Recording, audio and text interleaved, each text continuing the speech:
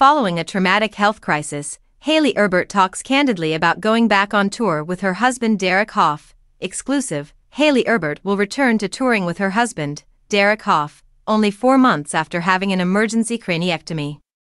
The married pair revealed on Friday, April 5th, that they will dance together once again on the Symphony of Dance tour, which resumes on April 14th in Melbourne, Florida.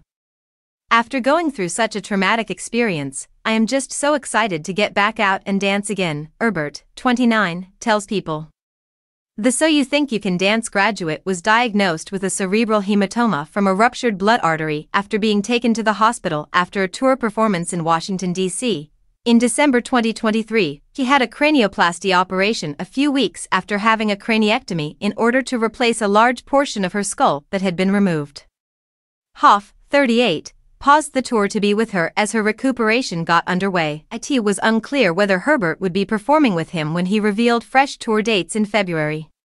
"Being able to return to a tour is made even more incredible by all she has gone through in the last few months," she tells People. "Dance has been a part of my life for as long as I can remember, and so I'm just really excited to get out there and do what I love and also to see the people that have supported me throughout this entire healing journey," Erbert said.